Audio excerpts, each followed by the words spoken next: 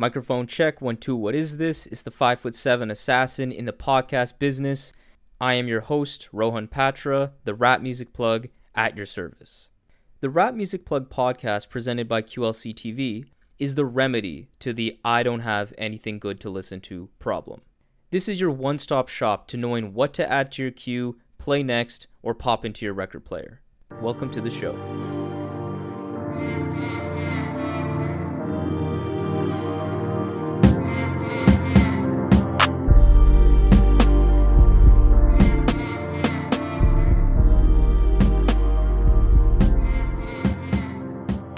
Are you a rap music fan?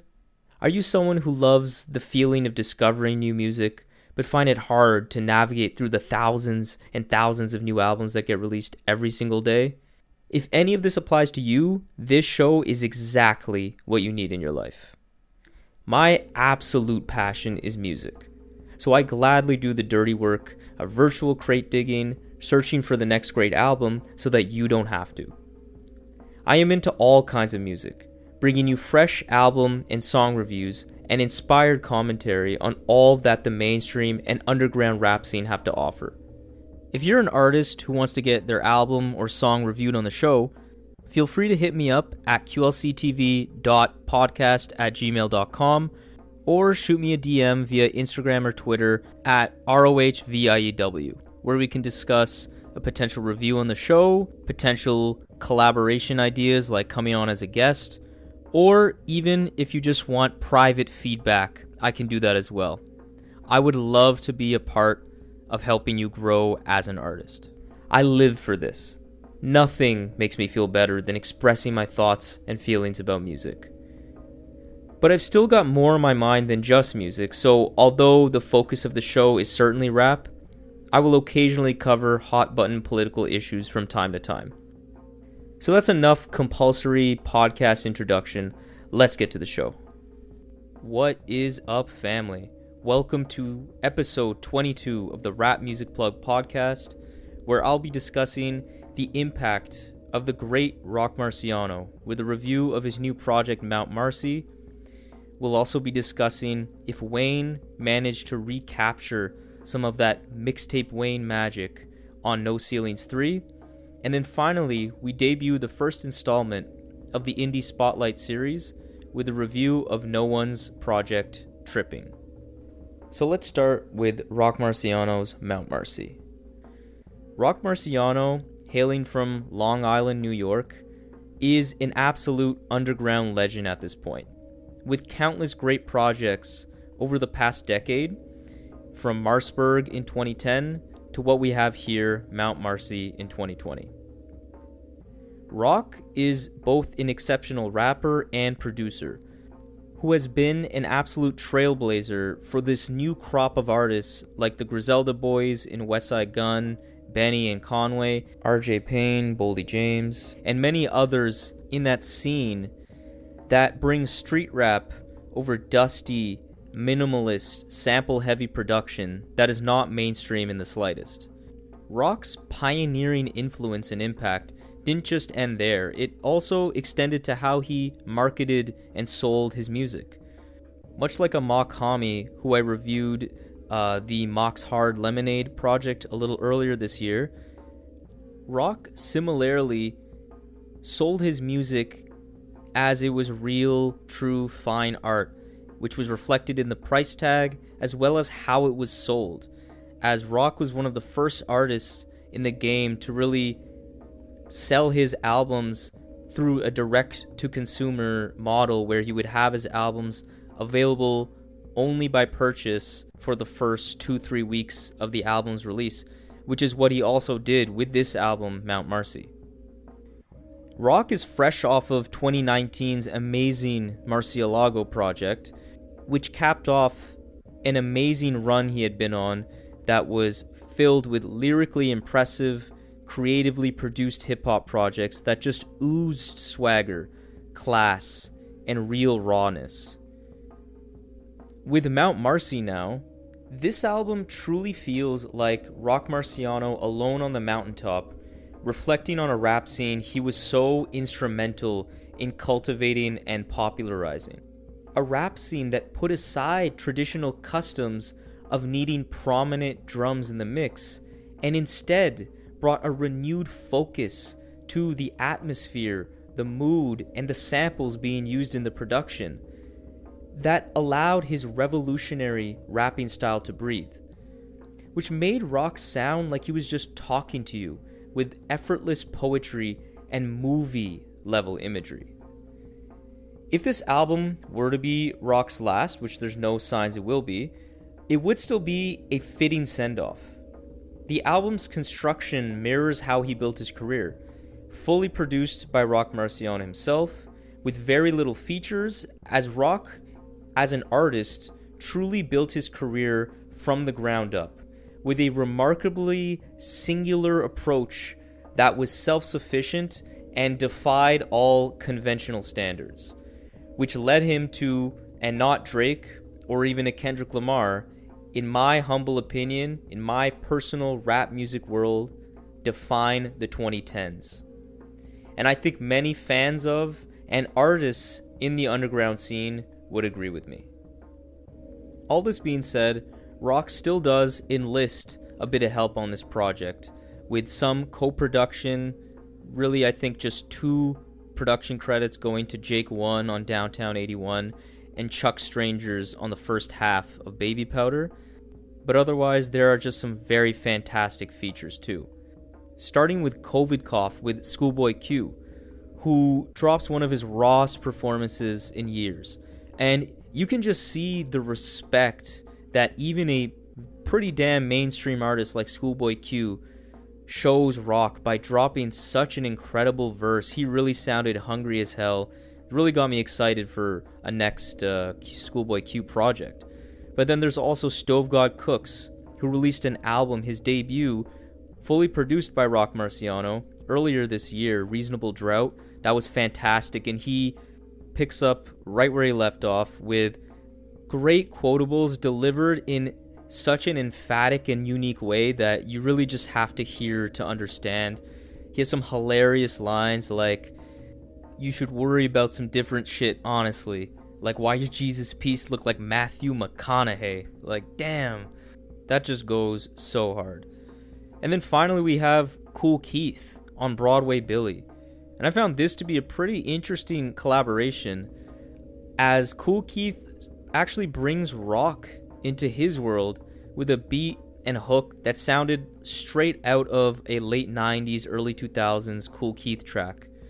And it's nice to see Kool Keith, an OG, get a look like this, because Kool Keith is in a lot of ways a pioneer in his own right, pioneering this really obscure ridiculousness in his lyrics that someone like Roc Marciano, I'm sure, was influenced by, because they both possess a very similar absurdity and sexual ridiculousness in their lyrics. Roc does it more from a pimp's perspective, whereas Kool Keith came from more of a perverse perspective.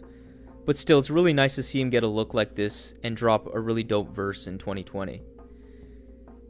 And now moving on to the production. This album probably spotlights the lyrics the most out of any recent Roc Marciano project, as the beats rarely collide with the vocals, which is something that tended to happen quite a bit on Roc's previous work.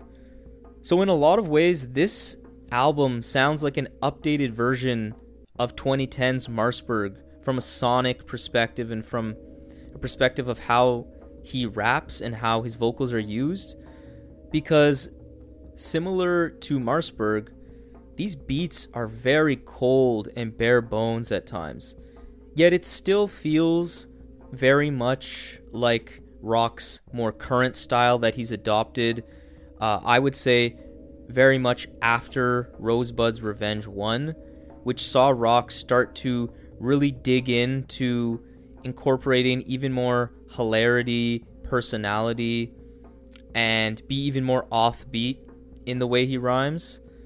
So it's more like a refined style of what he's currently been on for the last few years. But to be clear, when I say the production is bare bones, it just means that it's very minimalist and not very dynamic or constantly changing. That doesn't mean anything negative. And I want to make that clear because I find there's such a disrespect when people call this kind of music just rapping over loops. It's insulting to me. The intricacies in the mixing and the way the samples are cared for on this project, just like all the other Roc Marciano projects, only come through with very attentive and multiple listens. These beats here on Mount Marci are definitely dope, but they are much more understated and less attention-grabbing than any of the previous Roc Marciano projects, basically since Marsburg in my opinion. Whereas the previous Marcialago project from last year had some of his most dynamic beats yet, with beat changes and a lot of variety throughout the album's sounds. And so that being said, I do prefer the more soulful sounding style that Roc particularly had on Rosebud's Revenge 2, which is, in my opinion, the best Roc Marciano project he's made, because I think the murderous tendencies, the pimp swag, was a great combination over the really lush soundscapes. It came off like pure gangster elegance and fit so well with Roc's persona. I think the cold, bare-bones style was executed well. It's just not my personal preference for a Roc Marciano project. There was definitely still some highlights on this album, both in the rhymes and the production. I love the elegant closing track. That is a nice moment of brightness that takes the listener out of that previous cold and dark trench that I had been on over the previous 14 tracks. And there was also tracks like Wheat 40s that had a really nice sample, really nice head-nodding beat, and COVID Cough, as I previously mentioned with Q, that had this really frantic beat that fits so well with their rhymes. There's also Butterfly Effect that had this silky smooth sax-filled instrumental, and Roc just waxing poetic with his usual quotables. So, as a whole, I do think Mount Marci is a good project. I really do. But I do think that it feels more like a refinement of already rehashed ideas and lacks a bit of the memorability of his previous projects. I think as a result of the fact that Roc has really solidified himself over these past few years as being a certified bona fide legend, I think he comes off a little less hungry. By no means is the rapping bad or even just pretty good. It's still very good, top-tier rapping with so much imagery, so much creative word choices and turns of phrase that only an artist like Roc Marciano can pull off. But I do think this album lacks a bit of the impact where I don't get the impression from all of these songs of Roc at his best, which is creating an atmosphere that is all-encompassing, that draws me in and makes me wait on bated breath, hanging on every single word of his. And it's for that reason that although I do really like this project, I do think it's another great effort by Roc Marciano, I still rank this lower than his previous work. And so I give this album by Roc Marciano, Mount Marci, a 7.8 on 10. Definitely, if you're a Roc Marciano fan, this is an instant cop for you, no questions asked. If you're into the minimalist, dusty underground sound that's really popping right now, this is a must listen as well. If you're a fan of more of the conventional style rap that's more mainstream, I say this album and this artist is just too good to ignore if you like music in general. I would say though, for accessibility reasons, that I would start with Marcialago or even 2012's Reloaded as your first starting points with Roc Marciano before getting into this project, Mount Marci. Overall, it's always worth it to give great artists a try, but I'd say make it a point to listen to this with attentive ears. Don't listen to this while you're multitasking, maybe at work or something, because especially out of all of the Roc Marciano projects, this one really requires you to listen to the lyrics, and the songs are constructed as so to focus on the lyrics, because there's not a lot going on when it comes to the instrumentals on this thing. Now we can move to this new Lil Wayne mixtape, No Ceilings 3. So Lil Wayne is a certified legend at this point. He's one of the biggest artists in rap ever, having sold a ton of records and being very famous from a mainstream perspective. I've had a pretty complex relationship with Wayne's music, in that the New Orleans rapper has been a guy that I've always liked and sometimes loved. But I don't think he's ever put together one singular project that I've fully loved front to back and I could say is a classic. But that being said, he has a ton of classic songs, a ton of classic verses, and overall his talent is otherworldly. And the point in Wayne's career that universally people have always pointed to as being his peak is dubbed the Mixtape Wayne era. And that era was from roughly 2005 to 2007, where Lil Wayne dropped so many tracks through these free mixtapes that at the time was very unprecedented for an artist of his caliber and of his popularity. But he dropped these projects on DatPiff and really revolutionized how artists distributed their music, as mixtapes existed and 50 Cent was also one of the artists that really popularized it. Wayne took this to another level, making it a point to jump on any beat, whether it's a beat that was produced for him or a beat that was produced for another artist and a song that was already released. He would jump on that beat and absolutely destroy it, with an infectious looseness found in the structure of these tapes, but most importantly, Wayne's effortless delivery. Crazy charisma, hilarious punchlines. Listen to tracks like They Still Like Me off Dedication 2 and you'll see exactly what I mean. So going into No Ceilings 3, this is a continuation of his acclaimed No Ceilings 1 project, the first No Ceilings project, which was one of his best mixtapes. But at this point, Wayne is, in my opinion, 6, 7, 8, 9 years, I think, removed from really being a rapper that I was looking forward to listening to and expected great things. And that's unfortunate, but due to a lot of reasons, mainly substance abuse, as well as some label issues, he really hasn't dropped much that has been really dope over the past decade. But here we are. Wayne, over these past couple years, has had some good features, and even had some moments on his previous 2 albums that had released in Funeral and The Carter 5. So I was excited. I was not necessarily expecting a high degree of quality here from front to back, but I was definitely expecting some high points. And I definitely got those, because starting off, this album was really strong. Particularly the BB King freestyle, which was terrific. Drake's feature here was incredible. He fit perfectly and did his usual subtle flexes and life reflections over a nice melancholy beat, something that he's mastered at this point. But then Wayne came in and just murked that shit, just completely murked that shit. It was a great track.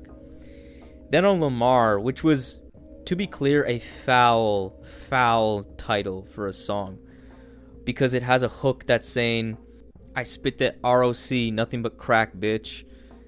And for those that don't know, Lamar as the title is presumably a reference to Lamar Odom, the LA Laker who previously had an addiction to crack. So that's kind of foul. But Wayne kills this song and shows that his flow maybe isn't what it once was in his prime, as it's still very clumsy and slurred than what he delivered in his prime, which was much more clear.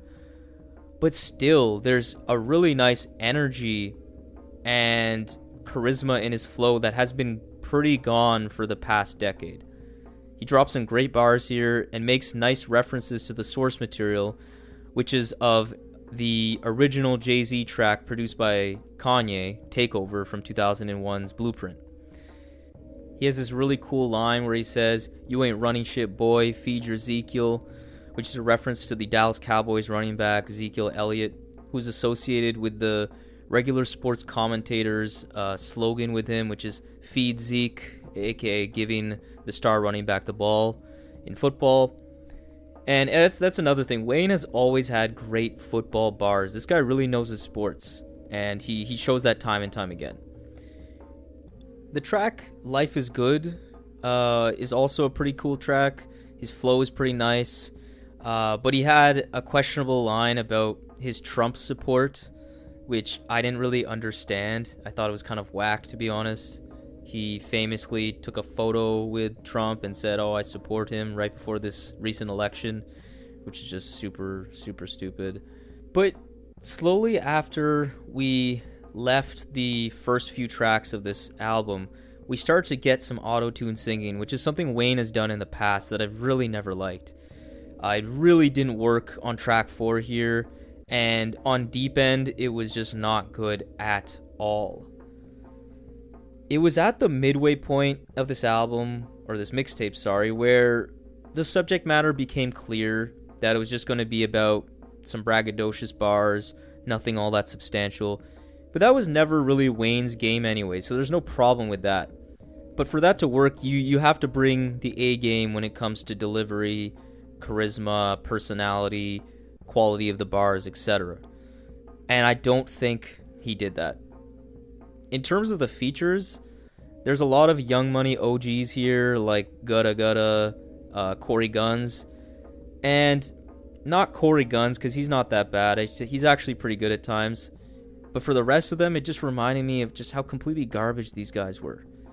Gutta Gutta never recovered from that Bedrock verse. I never could respect his music. It's so whack.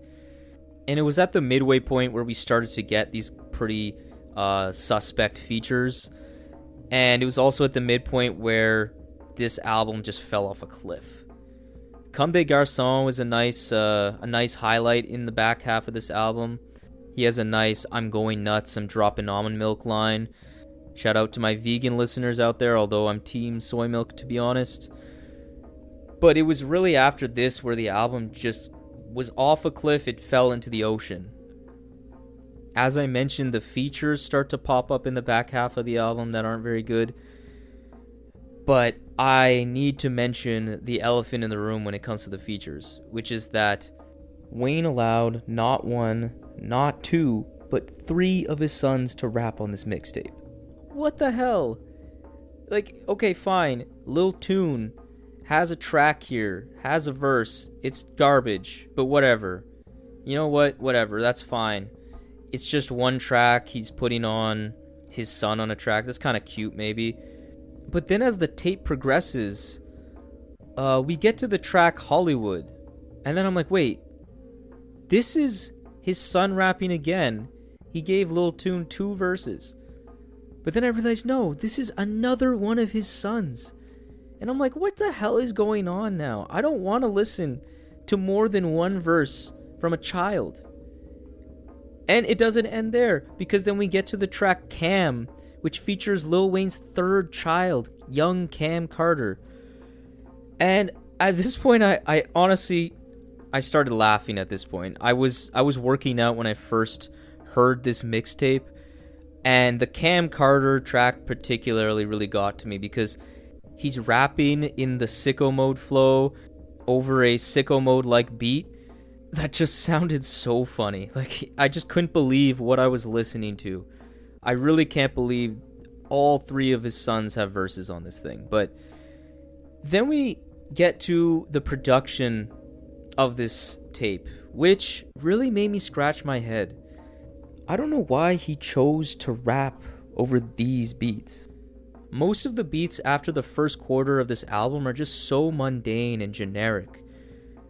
And it's a real shame because this is a mixtape series and is in line with Wayne's previous tapes, where he famously rapped over the most poppin' beats in the game at that point. It was so nice to see him rap over a Little Brother beat in the past, or just in general beats that sometimes maybe didn't fit his usual southern rap sound. But here he just raps over generic trap beats that were all over his previous couple albums anyways. Especially that you're Lil Wayne, but even past that, this is a mixtape. It's completely normal to rap over anything you like, and you pick these beats to rap over? It just doesn't really make any sense. Finally, although it's not the biggest deal, DJ Drama, who was one of the main people to host Lil Wayne's mixtapes and host a lot of other people's mixtapes in the past, he had such a charisma that although some people may not like it, it made the mixtape, although completely all over the place, sound like it all made sense together, like he was a real true DJ giving you a playlist of absolute fire bangers, and it just came off really nice. DJ Khaled doesn't give me that. He just comes off corny like he always does, saying another one, another one. So every time I heard him, I was just tuning out. I really didn't like his ad-libs, and really lacked the fire and fun that DJ Drama would bring. So after digesting this album, after hearing DJ Khaled mention on this mixtape that I Am Not a Human Being 3 by Lil Wayne, a real studio album, would be coming out shortly, am I looking forward to it? I would say that no, I am not. I don't really care. I'll obviously check it out, but I also don't care if it never came out either. This mixtape has some dope moments for sure, but they were all front-loaded at the beginning of this tape, making the last, honestly, 3/4 of this mixtape an incredible chore to get through. By the end of the first listen, I was already not wanting to go to it again, but I take my job as this podcast host seriously, and I know I have to listen to this mixtape multiple times, but overall I didn't get anything from this. I really thought, based on the start of this tape, it was really gonna be something like a renaissance for Lil Wayne. Maybe he was really turning a corner, but he absolutely did not. I give No Ceilings 3 by Lil Wayne a 5.5 on 10. If you're a fan of Lil Wayne, check it out. There's definitely some good moments here, but outside of that, this is just a really long mixtape that does nothing. Really doesn't offer much in terms of catchy hooks, good production, or anything in between. Now, finally, I'm going to move to the first installment of the new Indie Spotlight series that we're going to do here on the Rap Music Plug podcast. We have today KNO1's Tripping Project. So that's KNO1, all one word.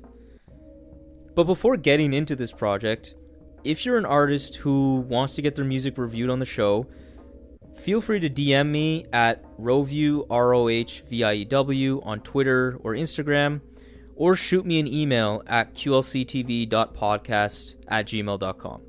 I'd love to hear any new songs or albums that you have in store, and I'd love to review it on the show, but also if you just want to get my opinion on things and you don't want it public either, I'm definitely down to give you some feedback privately so that you can further improve your craft. I would love to be a part in helping you grow. So now onto the review of KNO1's Tripping. KNO1 is a rapper from Maryland in the United States who has been rapping for a while, but had seemingly taken a long break since his last project, 2014, to, I'm assuming, hone his craft and reintroduce himself to listeners with this new project called Tripping. The beats here are handled by a slew of different producers. There are some very notable names here where KNO1 hopped over one of their beats, most notably Jay Dilla, Will Sessions, YU as well. And then there's some other producers that I'm not familiar with that I would assume actually produced specifically for this project. As a whole, the key takeaway from Tripping by KNO1 is consistency and strong fundamentals. Right off the bat, it's clear that KNO1 has a knack for finding the pocket in these jazzy mid-tempo beats.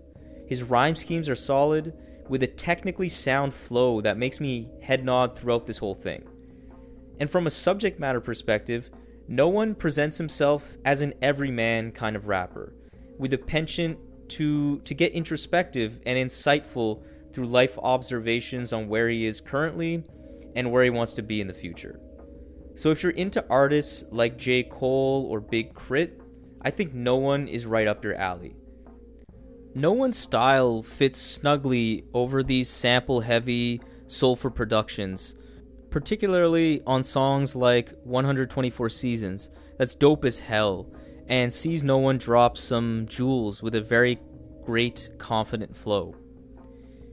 Very much due to the production, this album maintains an impressive level of cohesion, which is pretty surprising to me because, like I mentioned, there's a lot of different producers and a lot of these beats weren't intended necessarily for this project originally. But this strong cohesion is found in really dope transitions between songs, particularly between Let Go with its beautiful horns that seamlessly flows right into the next track, 124 Seasons. Just really nice high point on this album. And I also liked the cool, warped sample from Alicia Keys' No One song where they just took the hook and warped it a bit. And it sounds really nice, and it's cool that it's sprinkled in a few times on this album, which just gives it a nice touch. The project starts strong with Heavy, with a catchy chorus where he trades bars with a rapper with this nice southern accent. Without the features listed on this track listing, I'm not able to tell you who this is, unfortunately, but it works really nicely. It's a really groovy, head-nodding track with one of the best hooks on the album. And it stays strong until the last few tracks, in my opinion, with Wanted and Rando, where I feel the guest features kind of took away from the momentum that the album was building upon until that point. On the track Wanted, I just find the hook is too light and breezy for an already smooth track. I didn't think the vocals stood out at all, and then on Rando, the other feature here doesn't do much for me. I feel like he gets overshadowed by a much more impressive performance from KNO1 that finishes the track. That being said, the project finishes with a very strong closing track and my favorite track on the whole project. The beat, produced by Will Sessions, is using this Velvet Underground Venus in Furs sample that was super dope. And I appreciate this sample work particularly because my bum ass remembers trying to make a beat using my MPC with this very same sample earlier this summer and failing miserably. I also like the crisp percussion here as well. And KNO1 saves his best performance for last here.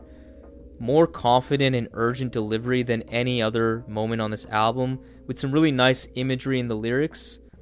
And the feature rapper here as well did a really dope job. All in all, this project is really smooth, with solid rapping and lyrical content that has substance and puts me just in an overall good headspace. I think where KNO1 has room to grow is found precisely in the fact that he is a very capable rapper who has substance in his bars. So I think he could benefit from taking this to another level with more storytelling-oriented tracks that provide more detail into his thoughts and his emotions that would further flex this already strong skill of his. And although I did like the production throughout this project, I do think that KNO1 would benefit more from rapping over more busy and off-kilter production. It's similar to how I felt about Boldy James, because both of these guys have very steady and consistent flows. And this is why, although I did really like Price of Tea in China, I thought Boldy's Sterling Toll's collaboration and Manger on McNichols was just so much better, because Boldy's steady flow contrasted so nicely with the beautifully ever-evolving psychedelic jazz instrumentals that Sterling Toll's laced him with. And finally, just a bit more attention to the hooks, or maybe just collaborating with other artists who bring a different energy to some of these songs could make the music just a bit more dynamic, which I think would serve no one quite well. But overall, as a first project that I am reviewing in this series, I am really pleased that this was such a good one. I'm really excited to see where No One goes from here, and as far as introductions go, this was a really strong one. So you guys should check this out. So this concludes today's episode of the Rap Music Plug podcast presented by QLC TV. I hope this helped you understand what music to check out or stay away from. And now that I've spoken, it's your turn to make your voice heard. So let's keep in touch. Follow me on Instagram and Twitter at Rohview, ROHVIEW, to connect with me on a personal level, where you'll be able to interact with my thoughts and perspectives on music, surely, but also on politics and sports as well. If you're an artist who wants to get their new song or album reviewed on the show, hit me up via email at qlctv.podcast@gmail.com, or just send me a DM on Twitter or Instagram. I would love to give you public feedback through a review, or private feedback if that's what you'd prefer. I would love to be a part of helping you grow as an artist. For exclusive content and updates related to the show, follow the Rap Music Plug podcast on Facebook. And lastly, I've started a TikTok. But don't worry, there will be no dancing, I assure you. Instead, I intend to give you some fun, bite-sized micro album and song reviews, as well as some other miscellaneous perspectives on music as well. You can find me by searching the Rap Music Plug on TikTok. You can find all of this information along with exclusive playlists created by myself by clicking the link that's in the episode's notes. So that's all for today. Talk to you soon. Peace.